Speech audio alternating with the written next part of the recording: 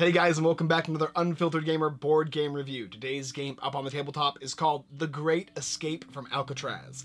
It plays 2 to 6 players, but it's best at 3 to 5. It takes about 45 minutes to an hour and a half, depending on the number of players, and it's for ages 13 and up. In the game The Great Escape from Alcatraz, you can either be playing as the warden, or you'll be playing as the inmates. And the inmates each have their own unique gang, as well as their own unique gang leader, maybe Diablo Domingo you'll be playing as, or Don Bafago, or Whiskey O'Brien, as well as just the warden, who is named the Warden. If you're playing as the warden, you're basically against all of the gang members, and you're attempting to try to stop them from escaping the island before turn 29. If you can succeed doing that, then you're going to win the game. However, if any of the gangs are able to build a raft and sail off to freedom before then, they are going to win. There's a couple other ways to win the game, but in general, the game is a one versus many, with the many kind of sort of helping each other, but also kind of only in it for themselves because they want to get off the island more than anything. That's the most important thing about escaping Alcatraz, right? If you've seen the movie, you understand.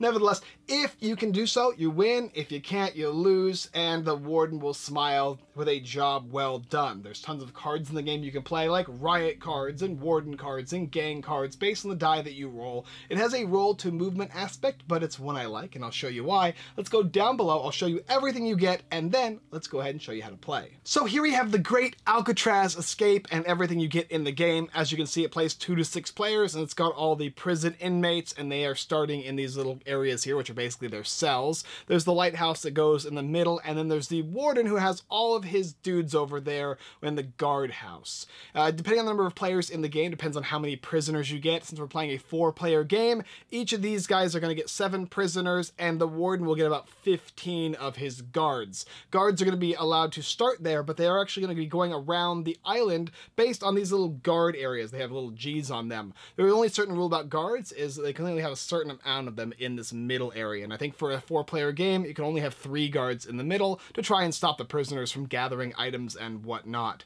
Additionally, in the game, there's a bunch of different things all across this board here, and we'll talk about that in one second, but I want to mention that when each player gets their little prisoners, they're going to go back and forth placing them, choosing the little prison cells they start with.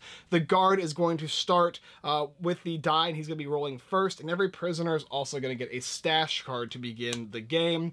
There's gang cards, there's warden cards, there's riot cards that'll all be used throughout the game for different reasons, and every single player is also going to get one of these specific cards based on what they are, whether they're the warden or whether they're playing as one of the dons for the prison gangs. And then behind these cards here are all of the different items you'll be using in the game, whether it's going to be armor, buoyancy tokens, little wire clippers, hacksaws, these pieces of rope, which count as 20 rope, keys, riot tokens for the riot guards, and then a raft, which is what you need in order to escape. All the rest of the extra wardens, guards, and prisoners that you're not using will be set aside, and that's pretty much what you get. You're going to get this board here, along with this box, and this beautiful rule book, which explains the game very well, and then of course some die. Some of these die are extra that I included for more players, and of course the round marker, which starts at 1. But that's pretty much it. That's how you start the game off. So let's go ahead and take it down below, and I will show you how to play a round or two and explain the game.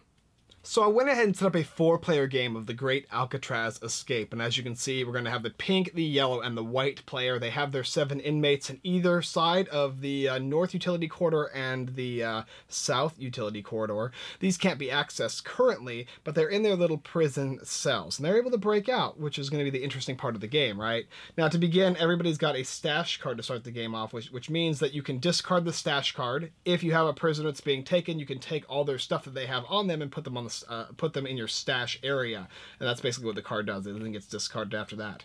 They also get 2 red keys, a green rope, and a wire cutter to start the game off with. So everybody's going to start with some utility items that they found previous to the game starting. The warden has his guards here, and the turn marker is at 1, and all of the tokens are available, along with the 2 die for the prisoners to begin to roll on their turn. So let's go ahead and begin with the warden. I don't think he starts. He may or may not start with warden cards. I'm not too sure. But you're going to go ahead and basically roll the die here. All right, that's an 11. That's a really good roll. And then from here, you can place your guards in any of the guard spaces. So that would be 1 movement. And then maybe this would be 2 movement, and this would be 3, and that allocates the maximum amount of guards that you can have in the center area here. But you can place out a few more if you want. So that's 3, that's 4, and maybe, let's see, that's 5. Then you can after you're done placing them out, you can go ahead and choose to move them around. Now you have 6 more movement left, so I can go 1, 2, 3 if I want, and I can go 4, 5, and then I could go 6 if I wanted to do that. And that would be all of my movement that I would take with the guard. Additionally, if you go to a guard space, you're able to go back to the guardhouse, and then you can go back to another space, but you can't have more than 1 guard in each round going to a specific space. It's a way for the prisoners to stop you from kind of pushing too many guards in a singular area. It's also a way to allow you to have them have you capture them, but also not allow you to have any more guards there. The guard is going to then end their turn. Now, if the guard somehow managed to roll a 5 or less, the guard would use that roll in addition to getting a warden card. And the warden cards do specific things. That's a custom one, so that doesn't do much. Let's go ahead and show you one that's not a custom one. Like this one here. And it says it allows the warden to inspect the guard common room. Inmates in the guard common room are considered caught. The warden also removes any placed equipment tokens. So that's a good way to stop the inmates from being able to get their dudes inside this guard common room. And there's a lot of good stuff in there that prisoners are going to want. So that's a card that the warden can use on their turn to stop that from happening, especially if they don't have guards in there. Okay, so that guard is now done. We'll just go in a clockwise order, starting with yellow, in which case this player is going to go ahead and roll 2 dice. Yeah! Okay, so he got a 6, which is 1 more than the needed to draw the gang card, unfortunately. You almost want to have a 5 if this is the case, but whatever. And then he can go ahead and move his inmates out of the prison cells. 1, 2, 3, 4, 5, and 6. When an inmate lands on one of these spaces here, it protects them from the guards being able to see them, which usually means that they're in like some storage closet or hidden underground or something like that. They're protected, so a guard can never capture a guy that is in a secret little like crossed off visibility space. That'd be the end of this player's turn. The next player is going to get to go. Pink, let's see what he rolls. 7, the average roll. Not a bad roll for an average roll. So Pink can go 1, 2, 3, 4, 5, 6, and 7. And then finally, White. White's going to go 7 as well, and White will go, let's see, 1, 2, 3, 4, 5, 6, and 7. Okay, after that, that's everybody's turn is over. You're going to move on to the next round, and the warden's going to begin by rolling the black die over here. And a 6. Okay, so the warden's going to be dropping down some units or moving some units. Now, this is a good idea for the warden. 1, 2, 3, 4, 5, and 6. When a warden captures a dude, they can put it in either of the solitary confinement areas, and that will basically put in a super prison, basically, in which case they only escape by certain cards and or getting freed by other prisoners. And there's some other ways that can happen, but in general, these guys get trapped and they are hard to remove. If ever the inner and the outer solitaries get filled, any other people that get taken and or captured get removed from the game. Or basically they're kind of executed, I would imagine. And that's also a good way for the guard to capture the prisoners. Now, if the prisoner has anything on them in their possession, then the guard will actually capture that possession as well, or possessions, unless somebody plays a one of these stash cards, in which case all their possessions will go over here. So this is kind of a last-ditch maneuver.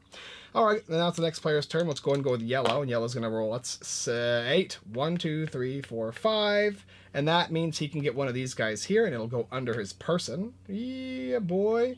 And so 1, 2, 3, 4, 5. So we have 6, 7. So three more spaces for yellow here. So maybe 1, 2, and 3. And then we're gonna go ahead and have pink go. Bam. Pink is gonna get a 6, 7, 8. So that means 8 spaces for pink. So 1, 2, 3, 4, 5, 6, 7, 8. He landed on the key, so he's gonna get to take a key and place it under his character. And he's also in a safe location, which means the guards can't mess with him. Not so bad for pink. And then let's go ahead and go with white. So 4, 5, and 6. Let's see here.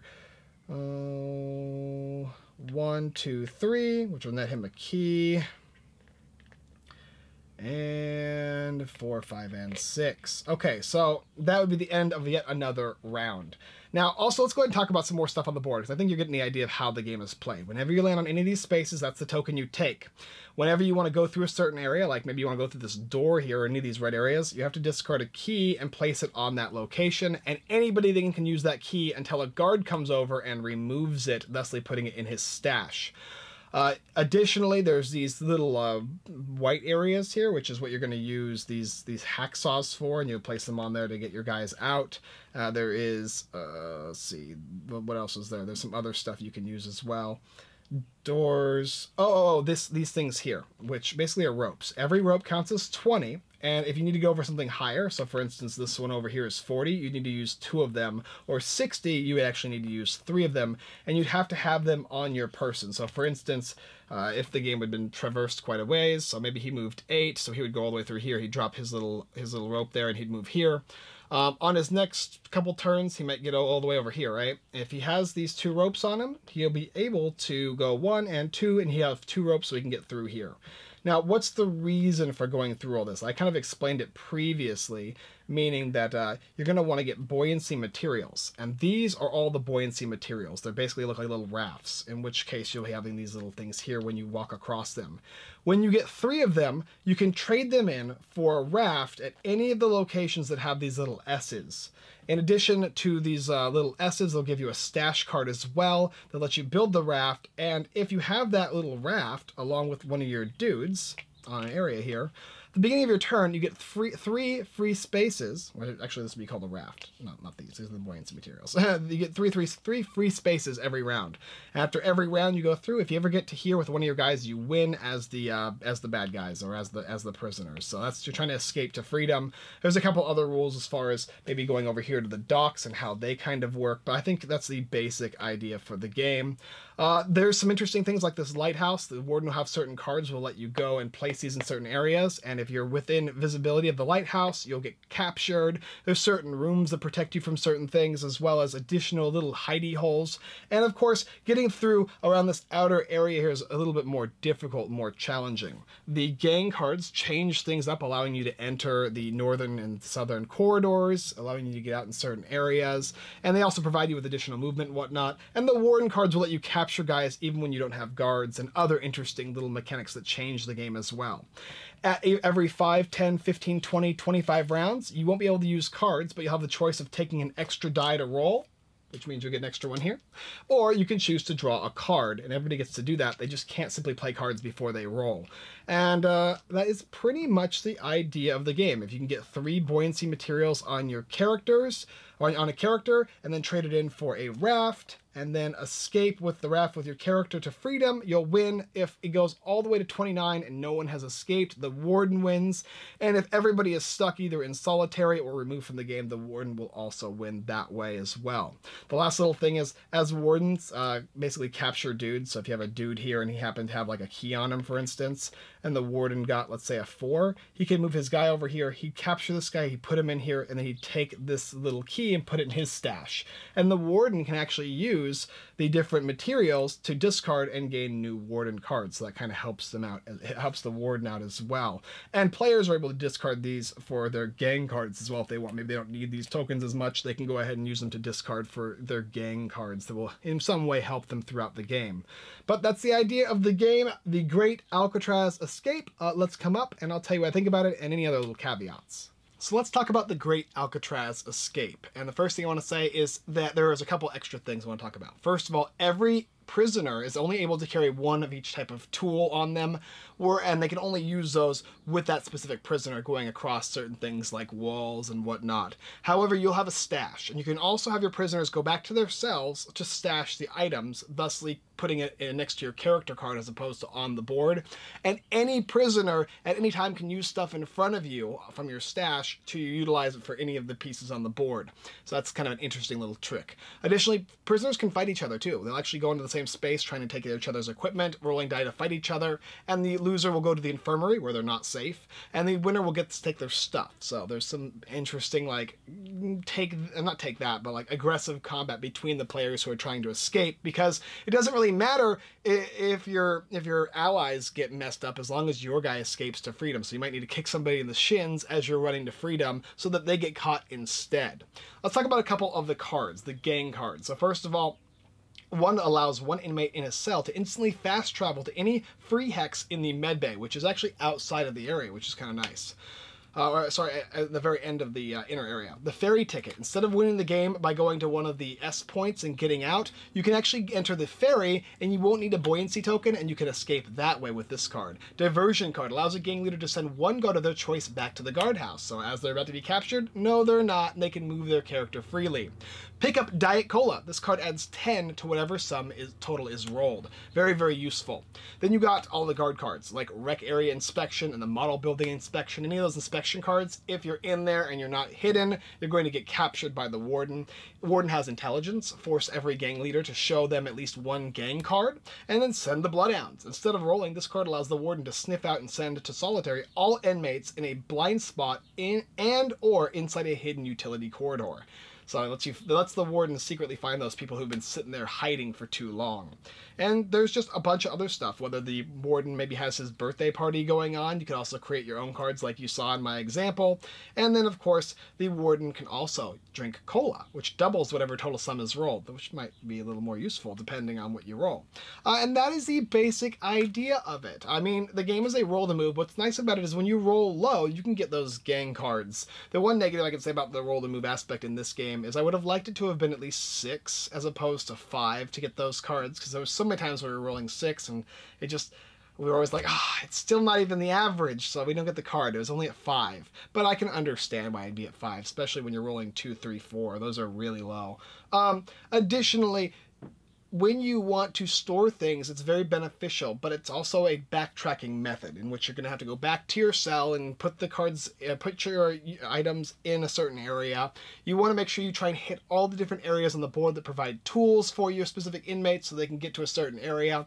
And sometimes it's better to not put all of your eggs in one basket. You want to have a couple inmates going to different areas, collecting different things, to then be able to stash back to you to get those buoyancy materials to escape. The Warden has a lot of guards, and the guards are very, very difficult to deal with. There's very few gang cards that will let you deal with them, so it's a lot of who do you think the Warden's going to go for based on your turn, where you want to move your guys based on that knowledge, and whether you're going to hope and pray that the Warden rolls low or doesn't use a Warden card to increase their die movement. The game has got a lot of like nervousness where you're like, I don't know if he's going to go there. I know he has the chance to take my guy out, but this guy's a little farther, so maybe he'll leave my guy alone because that guy's getting out there. Or, it's the last ditch. The game's getting very close to the end and people are really close with their buoyancy materials and they're escaping through the rafts, and so the Warden's pushing over here and over there, and you're like, okay, well, I'm gonna just kind of wait and bide my time, and then all of a sudden use my gang cards to push my movement up and to escape and get those last 3 turns out of the way. But it's still a waiting game at the end, so you're still gonna need to do those 3 turns in order to escape Alcatraz. It's a really fun little game. It reminds me of a classic style game. It's got all the classic aspects of the old style dungeon games, the old style hex movement games, but it remodernizes all of those actions and all of those roll and move stuff. Normally, I don't like roll and move games. I've said it many, many times, but this is an exception to that rule. I really enjoy when games give you certain rules that change the way roll and move works. So it's got that luck, but then you have cards that negate that luck, or the ability to have cards that are sometimes even better. Sometimes I actually want to roll a 5 rather than roll a 12 because you're going to get so much more. And one final thing, when you roll doubles, you can roll again and add the total. So that can be a very big use. I don't know why I didn't say that before, but yeah, when you roll doubles, so if you roll 2 2s or 2 3s, that actually what you roll again. But if you do roll doubles, you don't get to draw a card. So there is that kind of back and forth. I don't know how you want to look at it, I suppose. Overall, this is a really fun game. I like the artwork, I like the quality of the game. I like the theme. This is a very unique theme I haven't played before, and I think people who dig those older classic games want a little bit of a modern twist to it. They like one versus many, with also the combative many against each other. That's a really, really favorite theme of mine. I like the feel of working with people against a common evil, but still I care more about myself than everybody else. That really makes sense, especially for the theme of this game. Enjoyable. Definitely one of those games I think you should pick up. If you don't like games that involve roll and movement, period, it's not going to be for you. This game's rather long, I suppose, for a roll and move style game, so maybe that might not be up your alley as well. And then the fact that the graphics and all the artwork and all that are kind of meant to be more of a classic feel, so that also may or may not be for you. But as far as the gameplay goes, as far as playing the cards go, the theme goes, it's all very rich, and it all feels very, very realistic to trying to escape something. Now, I don't know about escaping prison. That sounds like a bit more of a venture than most, but overall, The Great Alcatraz Escape is a solid game, and I recommend it. Alright guys, thanks for watching another Unfiltered Gamer board game review. If you like this video, check out the rest of our videos here on YouTube, like, subscribe, and comment, and all those help. We do greatly appreciate it, as well as taking a look at the game The Great Escape from Alcatraz. It's a fun little game. I really enjoyed this like take back on a classic with some modern twists, and the fact that the game has luck in it, but the luck is all mitigated with the ability to draw those cards, which they make all the difference, and they're really fun to draw. It feels good drawing those cards. It's always a positive player experience, as long as I'm not rolling a 6. Apparently 6 is the one thing that irritates me. Move that 5 to a 6, and perfect for me. Also, go ahead and check out our website, unfilteredgamer.com. Tons of blog posts, giveaways, Kickstarter lists, and more, and our live stream every Wednesday, 7:30 p.m. PST, except for this next Wednesday, it's on Tuesday. But in general, 7:30 p.m. PST. We'll do a lot of games just like this live on stream on Facebook. It's a big one. It's probably the biggest, in my opinion, the biggest on Facebook as far as views goes. All right, guys, check out these other people. Everythingboardgames.com, the Giveaway Geek, Show Me How to Win, Cardboard Stacker, all of my friends. And as always, I look forward to escaping Alcatraz with you. And maybe Sean Connery. I think he is in that movie. He'd probably want to escape me with that. Next time! Slow motion! You're editing this to make it slow motion, right? You are, right?